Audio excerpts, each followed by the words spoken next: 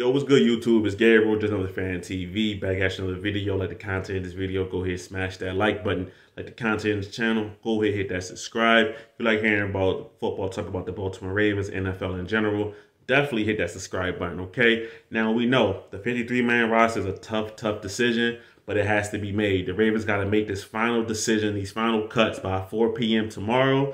So today, we're going to go through the roster, and I think this is how the Ravens 53-man roster is going to shake out. I'm going to give my opinion on it, and obviously we can agree or disagree in the comments.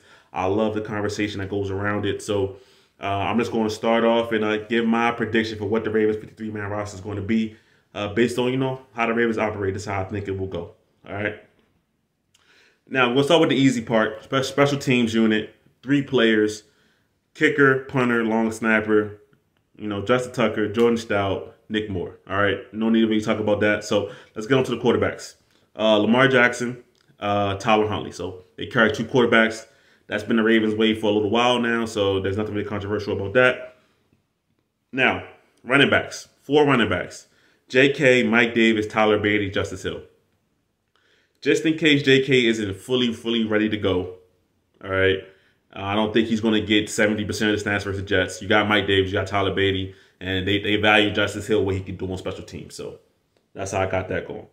Now, Pat Ricard, 1 fullback, 5 wide receivers. All right, Bateman, Robinson, Prochet, Duvernay, all locked up. We're not worried about that. The 5th guy, Tylan Wallace, I feel pretty good about that selection. They drafted him last year. I feel pretty good about it, like I said, but I would feel even better if I was able to see progression in this offseason training camp period from Tylan Wallace. Didn't really get a chance to see that. Struggled a little bit, picked up an injury, but nonetheless, he's going to make the roster. So, 5 wide receivers, okay?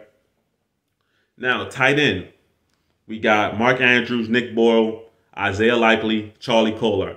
Now, you see next to Kolar's name, I have IR next day. Well, pretty much what the Ravens are going to do is he's going to make the 53-man roster, and the Ravens are just going to put him on the IR immediately after that.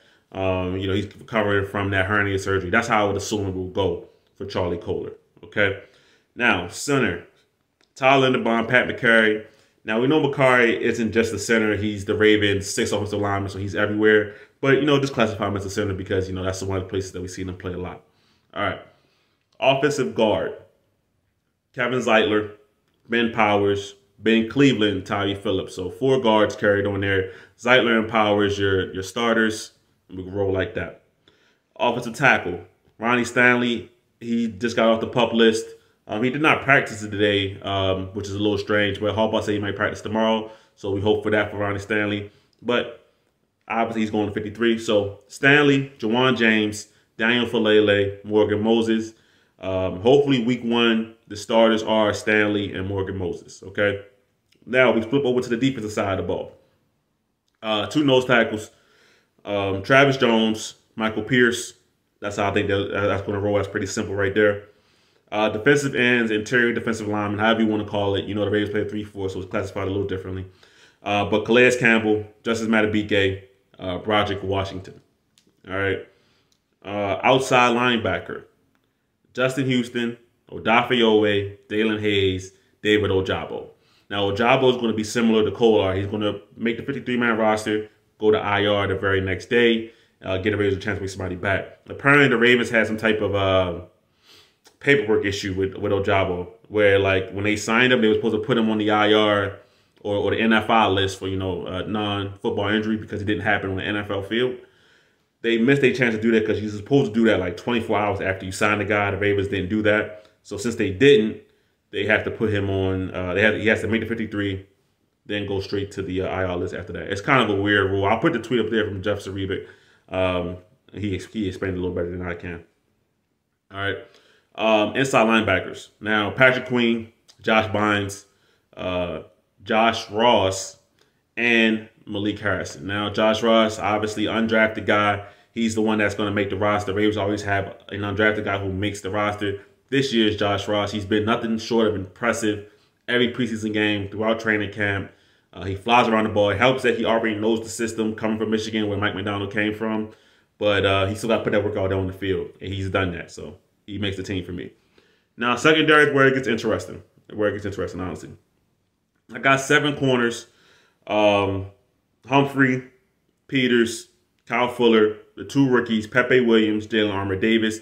Jalen Armour-Davis actually returned to practice today, so that's good. He's been out for maybe like a week and a half with a head injury, so he actually returned to practice today, so that's good. Brandon Stevens and Ardarius Washington. Now, Ardarius Washington, you could classify him as a safety. He plays nickelback safety. He can do a multitude of things. I just put him in this corner class right here. But he got a really slow start to the training camp because he was on that PUP list.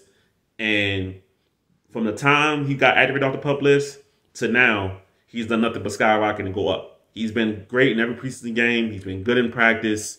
I had a hard time really cutting out Darius Washington. I had a hard time doing it. All right, now, that safety room. Free safeties, 2 of those, Marcus Williams, Geno Stone. Geno Stone makes it because obviously his special team ability is important, and we know the Ravens value that. But also, I think he's the only other true free safety on this roster. I mentioned it before, putting Kyle Hamilton to saying that, okay, if Marcus Williams go down, Kyle Hamilton is your free safety. I don't think that's the best way to use Kyle Hamilton, in my opinion. He could do a multitude of things, but just saying, hey, play deep free safety, that's it. I don't think that gets the most out of what he can do. Okay? Now, strong safety, Chuck Clark, and the aforementioned Kyle Hamilton, right?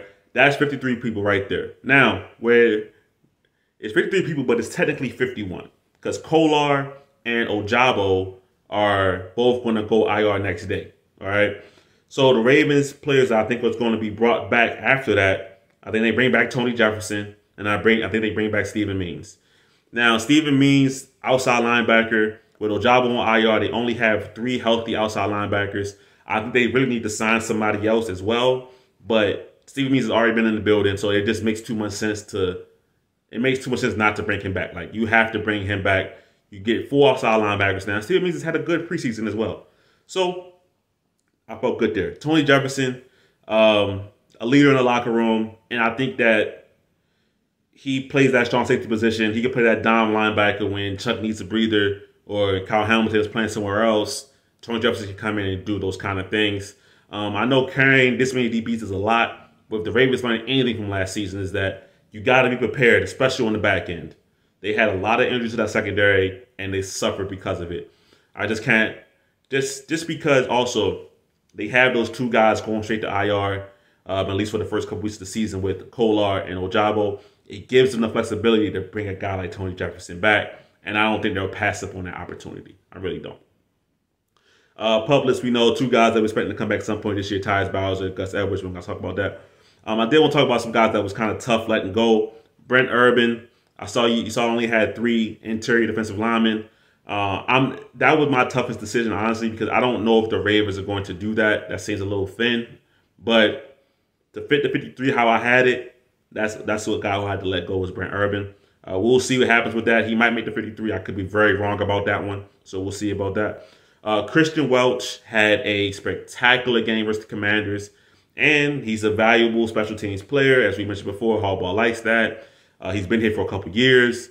It was looking like a stone cold lock for Josh Ross to make the roster. I still think it is, but he showed in that Commanders game that he can play. So, good for Christian Welch. Sad, I had to cut him on this. Benjamin Victor, I really like what he can do is going up getting the ball. He's been here for a couple of years, kind of like Christian Welch.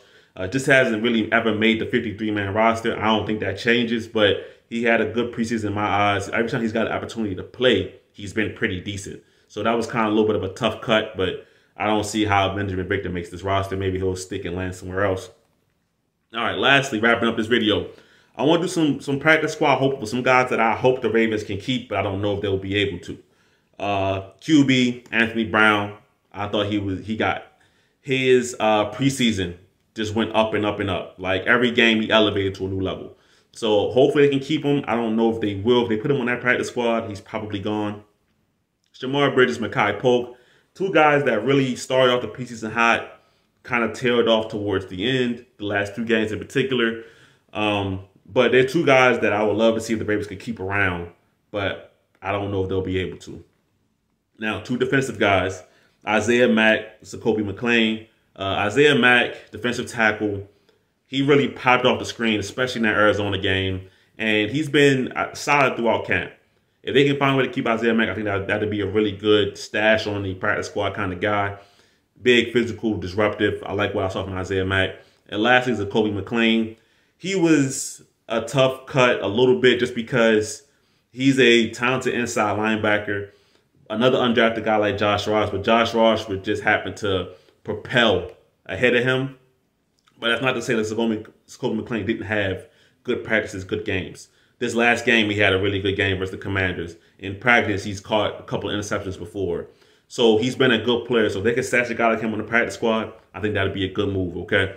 So look, that's my Ravens 53-man roster prediction. Let me know what you guys agree with, disagree with in the comment section. I got some guys in here, like I said, that was tough cuts.